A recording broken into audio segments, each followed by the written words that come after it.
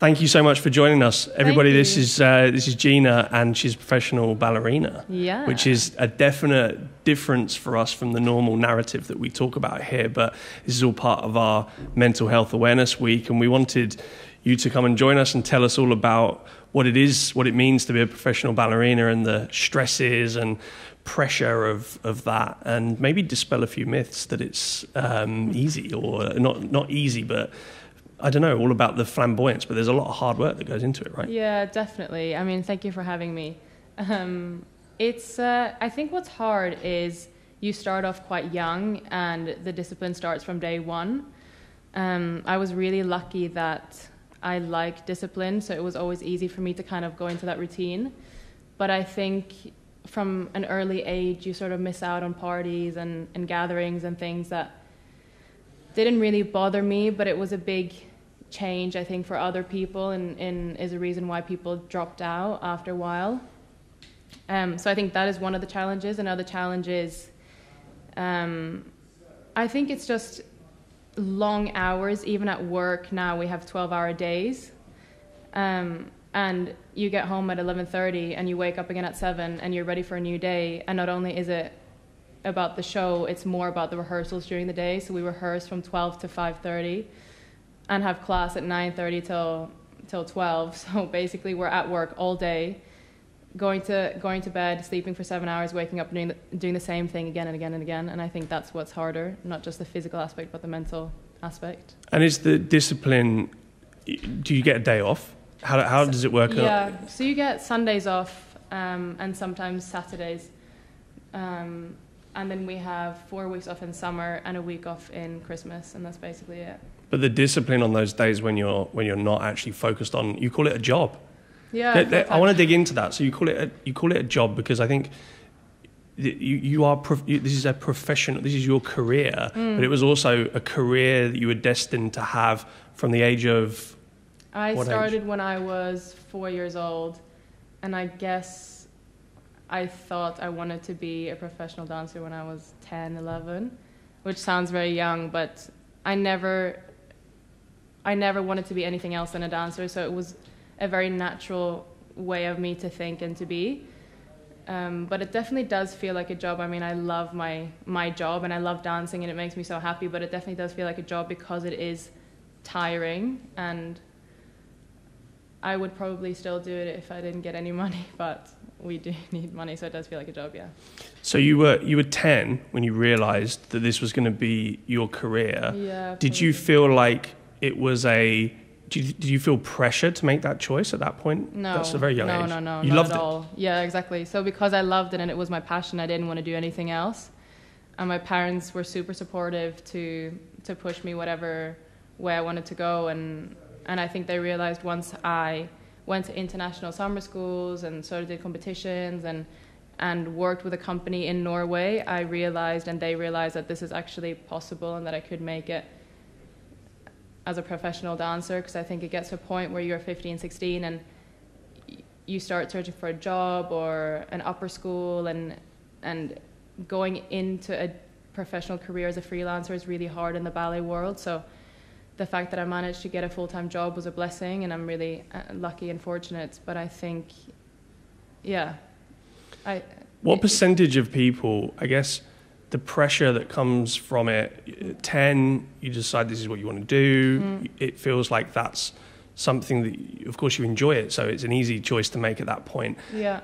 What level of pressure is there between that point and 15, 16, where it starts to become more of a professional thing that you're doing? I guess a lot of people drop out at in that age range. Yeah, exactly. So it's, again, because of parties and wanting more time with your friends, that is mostly the main reason that people drop out, or they're not interested anymore. And I didn't ever feel like there was a transition between, okay, now I'm taking it serious and now I'm not taking it serious. There was always taking it serious for me. I think from day one I've always taken it serious, and I've wanted to become better and sort of had that motivation to want to achieve as much as possible. And I think for me, the younger, or for everyone, the younger you are and the more you push in a younger age, the easier it is the older you get, because you have that ingrained discipline and technique in your body for life. Does it ever feel like pressure? In what way? So when you're Pressure to week after week after week, does it ever feel like heavy, like I've hard? had enough of this, No, or never you've maintained that motivation? Yeah, I think motivation is interesting because I've always felt motivated, but we also, in our company, we're surrounded by such talented dancers, and half of them are my best friends, so it's like my second family, and because they motivate me, because they are motivating, because they're inspirational to me, and I can get better through them as well. So I think that motivates me, and also the fact that we always have different rep throughout our year. We have 11, 12 programs a year, so not only is the show one side of it, we also have rehearsals where we rehearse 4 or 5 different programs during the day, so we're constantly challenged. So it's not, technique-wise, our body challenge. We have different challenges with our body. We have to do different roles. We have to remember things, and all of these things are motivation enough to keep going.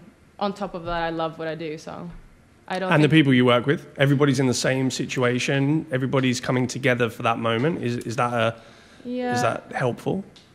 I mean, I think competition is an aspect of our art form. But I think the trick is to look at it as healthy competition, because it's inevitable that there is going to be a competition in our company or in ballet or in sports. There's always going to be competition. But I think if you see it as healthy, it is the best way to look at it, and know that that person will only help you develop and become better and become stronger, instead of thinking, oh, they're going to take my job. Exactly, and sort of comparing yourself for such individual people. And it is another thing that's different to sports and ballet, is that we don't have the fastest runner, the highest jumper.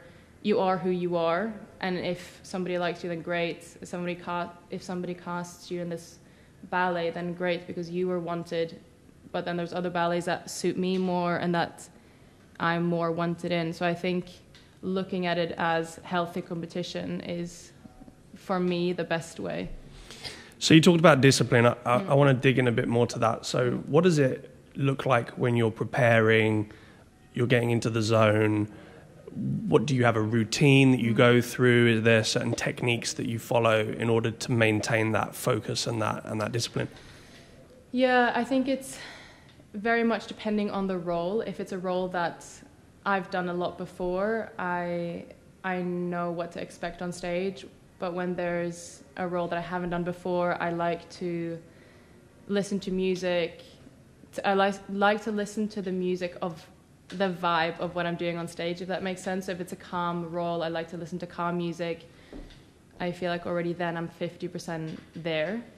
And then muscle memory, I think, is a really important thing for me. It almost feels like if you rehearse enough in the studio and you have enough muscle memory, you can almost be on stage in sort of an airplane mode, where you can let go. Your muscles, your body does what it should do, and you can just live in the moment. It sounds really weird. No, that's everything that we're about. Yeah. Being in flow. That's everything we're exactly. about. Do you think of it like that? Do you think about it as being in the zone in that moment? Yeah. So for me, like, the state of flow is sort of like being in in my element, being in the zone, where you push yourself to your limits, but you know where your limit is, and you just feel most yourself and most comfortable. Effortless, or are you feeling like you're at the edge of your performance window? Yeah, I think edge of my performance window. I don't think effortless, because it is hard, but often I go off stage and I don't know what happened. It's so sort fascinating. of like I was in the moment and then I was out. Are you aware of the audience? In a good way. I don't think I've ever seen the audience as a bad thing for me personally. And I know a lot of people struggle with audience and sort of the pressure of having people watch. But for me, it's just more comforting, because I know people are watching you, hopefully in a positive way, and just engaging into you and in seeing your life come alive, if that makes sense. Yeah, it does make sense. It's never been an issue for me having an audience. I like it. It feels warmer. Is that the same for everybody, or is that something that you think you've...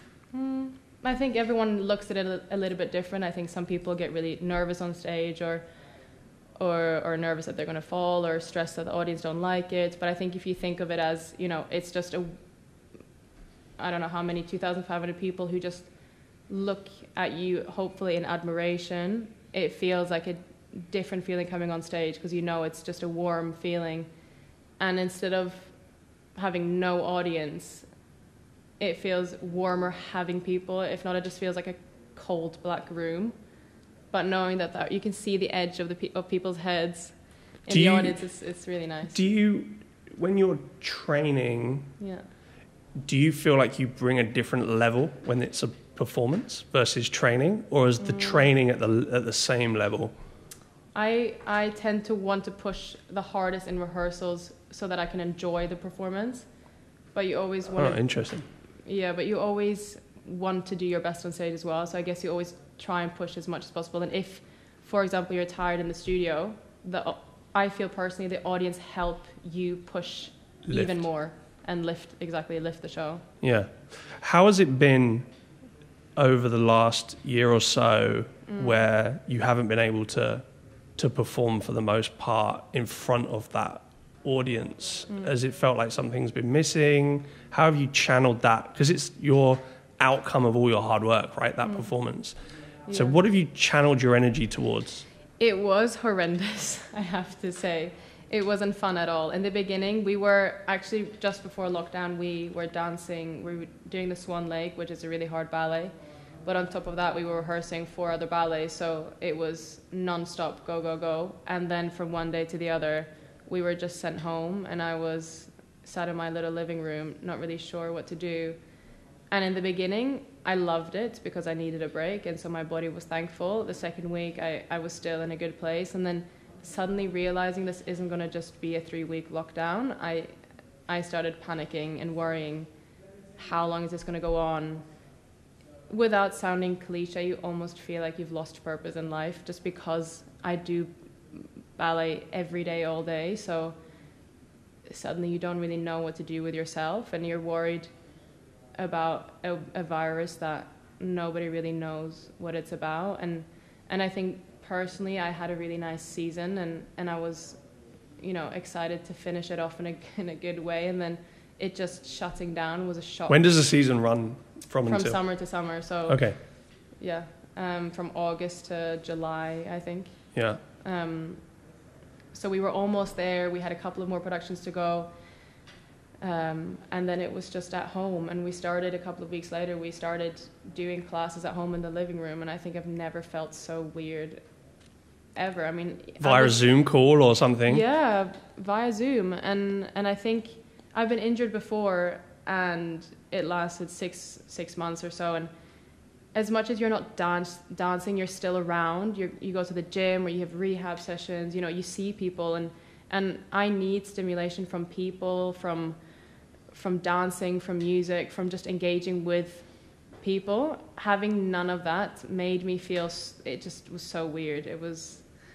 How did you maintain that discipline? Because it's obviously, you know, your job and your nature of that coming naturally to you almost got completely turned on its head in that moment. So how did you keep the discipline of eating the right foods and, you know, training however you could?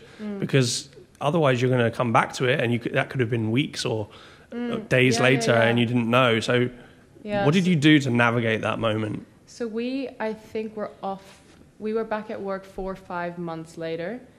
And in the beginning, like I said, I thought it was just going to be a 3-week break. So I took it completely off, not knowing this was going to be inevitable. And I think if I knew we were going to have 5 months off, I would have continued dancing in the living room full out, just so it wasn't a big shock coming back, because it was a huge shock, I think, for most dancers as well. I mean, I tried to do classes in my living room. We did some Pilates sessions. We have a great setup at the Opera House, but I also tried to run with my boyfriend in the park, which was awful. I'm never going to do that again. Definitely tried once and never again. But it was just trying to keep yourself stimulated and moving in the most healthy way possible, but I think also not being too hard on yourself and knowing that everyone is in the same position. Calm down. It's only, you know, a little break. It will be fine is the best way to think about it, because if not, you get a nervous breakdown. Yeah.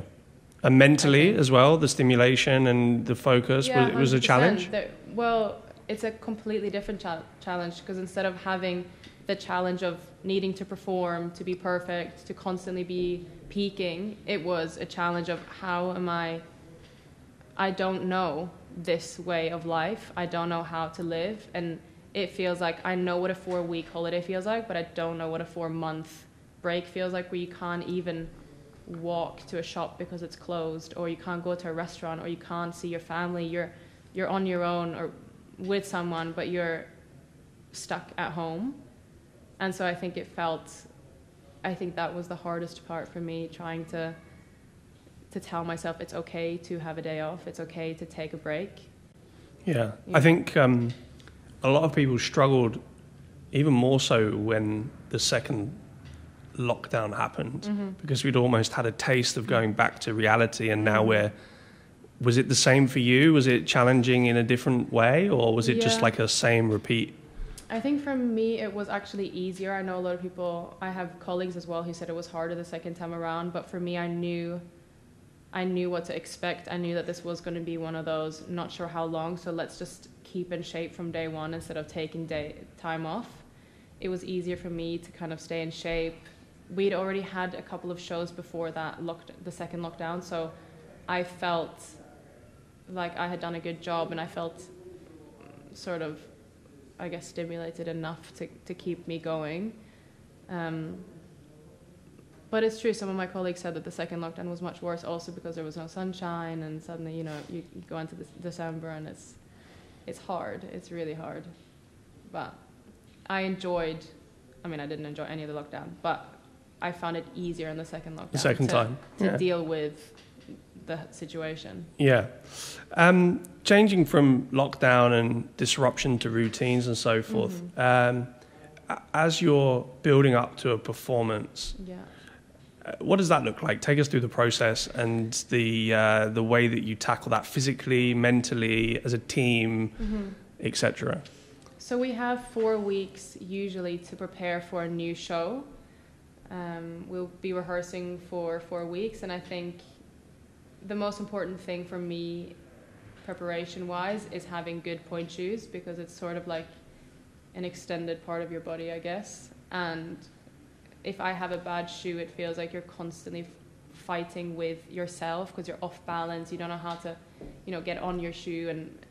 And for me personally, finding the right shoe is the only way forward. Do you feel like you're completely out of your zone if the shoe, because it's your connection to the surface, right? Exactly. So it's like it's like an extended part of your body. So if you don't have a good shoe, you feel you don't feel like you belong to that shoe. And for me, it takes about 6 days to break in or up to a week to break in a shoe. You get it without having anything done to it. It's handmade. I'll then sew it. I will break it in a little bit, shellac it, which is like a hardening, I think it's a floor hardener, I'm not quite sure what it actually is, but I use it for my point shoes.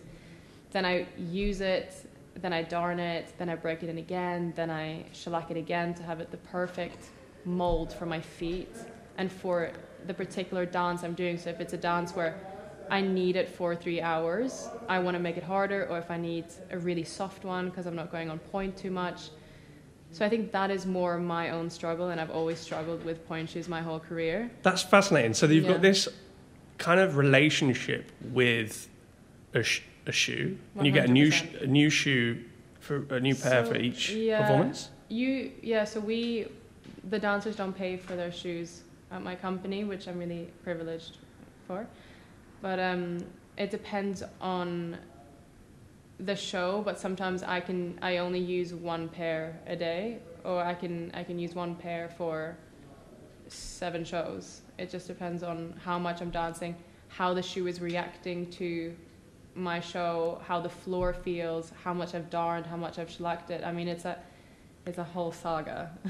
Do you feel like a lot of the focus is channeled through that? Because he's got like almost a little mini a routine of, like a superstition. Is it as far as a superstition in the way that you would approach it? I guess everyone has their own routine of how they prepare their shoes, but for me, it's not really a superstition. It's more like my way of getting ready for the show.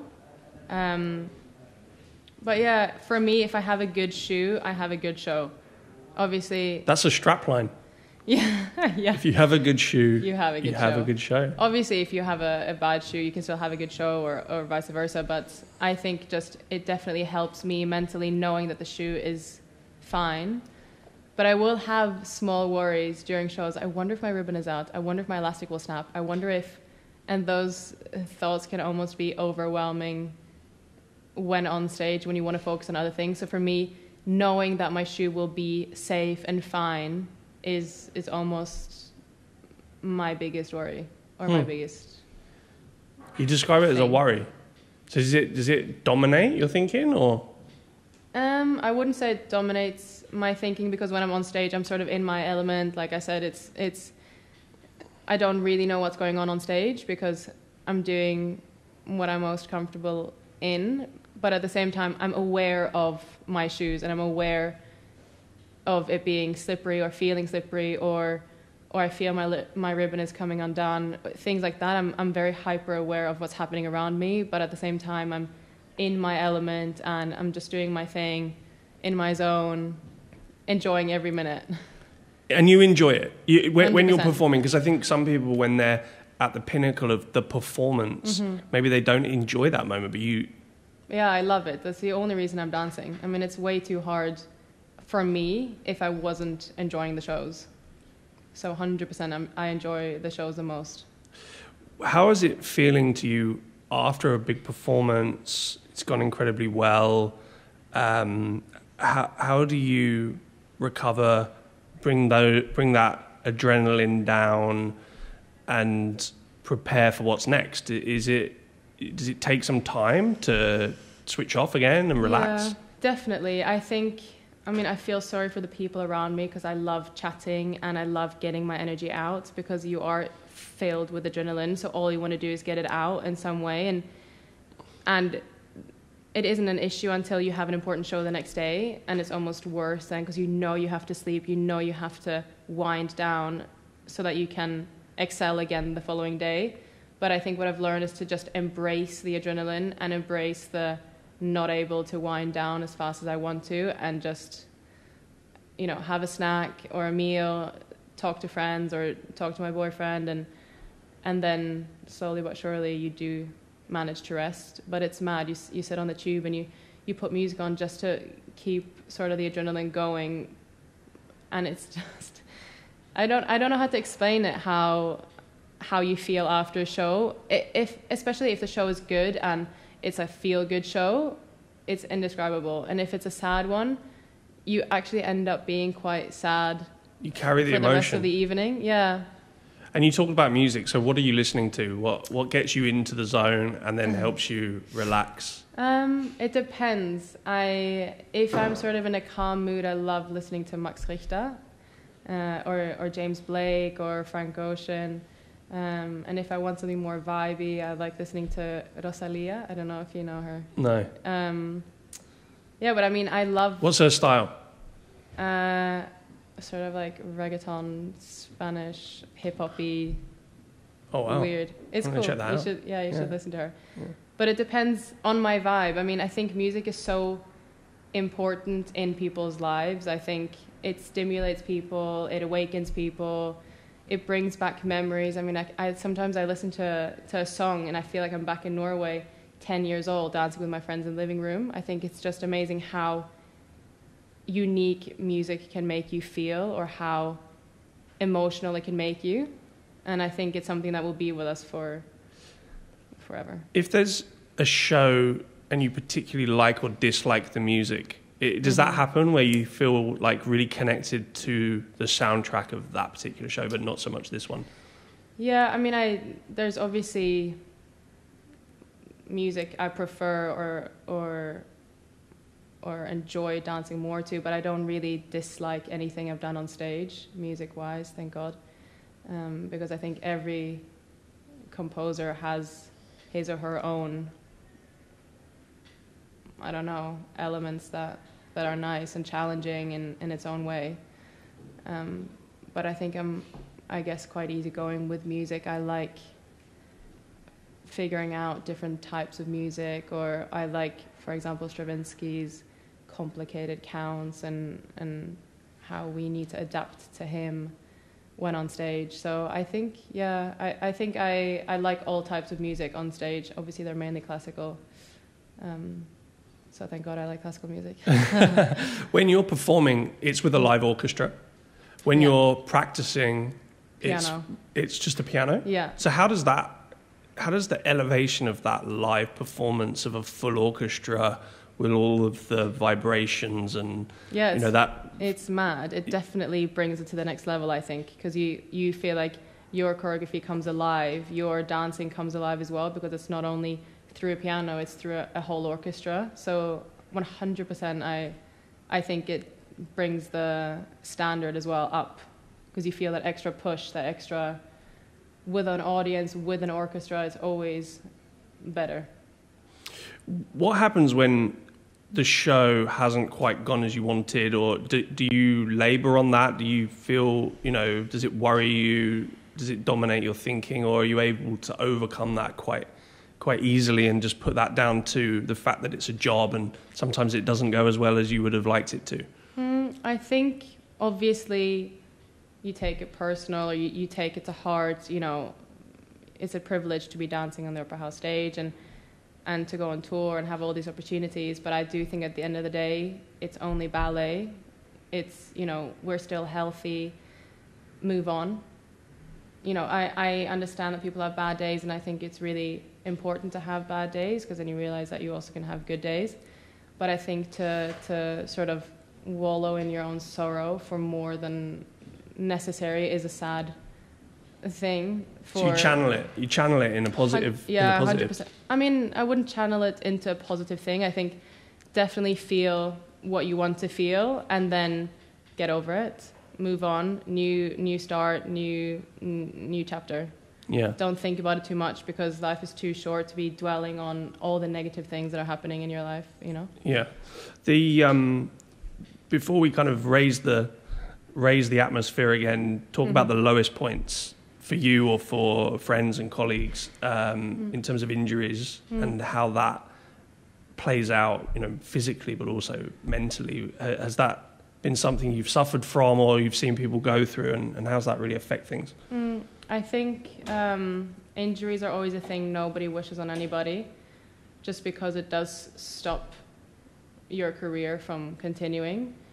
But I think I'm someone who always tries to look at the positive side of things, and I was injured. I had bone bruising in my knee for 6 months, and the day I got back fully, I landed from a jump and broke my toe, and I think probably breaking my toe was more of a challenge than actually being off with my knee, because again, I was back in a cast in bed. But I think you have to look at things positively. If not, you will end up just continuing in this vicious cycle of just feeling sorry for yourself. And I think I did come back stronger mentally and physically, because you can do so many things that aren't physically. You can see, we have an incredible team at the Opera House. We have psychologists, and they do help you come back stronger. Is that side of the training customized to the individual? I didn't realize it's psychologists. So we have an incredible healthcare team where we have physios, masseuses, Pilates trainers, personal trainers, psychologists, nutritionists, and you can choose. Obviously, you'll get a rehab program, and you can choose if you want to see the psychologist or not. But I chose to see her just to see what would come out of it, and she really did help me in the sense of, you can do so much with your brain. Yeah. Like, the mental side of it is almost just as big as the physical side. Yeah. And I think, sort of believing in yourself is the biggest thing for me as well, because how do you expect somebody to believe in you if you don't even believe in yourself? How are you meant to portray confidence if you have no confidence in yourself? And I think it's one of those things I always try and keep in my mind, you know, to believe in yourself, you know, stay happy, stay positive, stay motivated, and stimulate other people so that they want to spend time with you, and don't be that person that brings everybody down, because there's no point. Life is too short to be like focusing on the negative, or, you know, obviously injuries are a horrible thing, but I think at the end of the day, I felt personally I came back stronger, so why see it as a negative? Yeah, it's a fantastic positive outlook that you have. And let's keep on that theme before we wrap up here. What does the year ahead look like? We've emerged hopefully from the last lockdown that we will experience of that magnitude. Hopefully audiences will be returning and new shows will be put on, and you'll be, you know, working every day with your colleagues and friends. Are you excited about it? What's to come? Yeah, 100%. I think I'm actually excited to feel really exhausted, which is a weird thing to say, because I think a year ago I wouldn't have said that. Interesting. But we are opening in May, so I'm excited to have that feeling of doing shows and not just having, I think during lockdown we had one or two shows, and it did feel different to having shows almost every day, because there's so much pressure put on this one show, and we filmed it as well because there was an audience and there was no audience. So I think having that repetitiveness and having continuous shows is a much better routine for us dancers, because it doesn't feel like that whole show, your whole life depends on that one show. But yeah, next year I think is going to be super sick. I think we have a lot of things planned ahead, and I hope this lockdown or this pandemic can end, and that we can get back to normality. Yeah, absolutely. Thank you so much for being here with us. It's an absolute privilege to have spoken with you and hear everything about what you do, and maybe dispel a few misconceived ideas about the profession of being a ballet dancer. And we really enjoy your positive energy as well. Thank Fantastic. you. Thank you Thanks so much for having me. Cheers.